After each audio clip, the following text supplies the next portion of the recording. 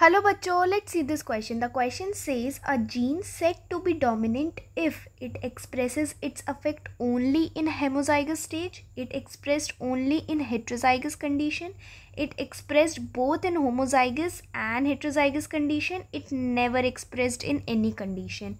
So the key concept for this question is understanding what is dominant character. Dominant character होता क्या है? So dominant character is defined as when the character which is expressed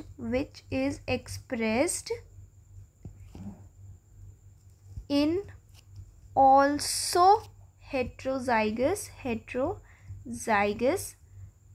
condition.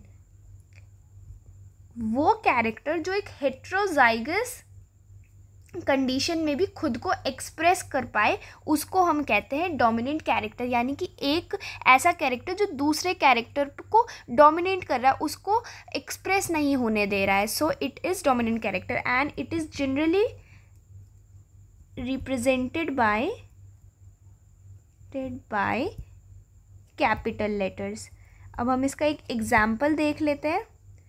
So the example is, for example, this is for tall and this is for dwarf. और ये एक heterozygous condition है. इसमें जो ये टॉल वाला character है ये डोमिनेंट होता है ड्वार्फ वाले कैरेक्टर पे. तो यहाँ पे दोनों फीचर्स है, tall and dwarf. But toll being a dominant character ये ड्वार्फ को एक्सप्रेस ही नहीं होने देता है. सो a gene is said to be dominant if it is expressed both in homozygous and heterozygous condition.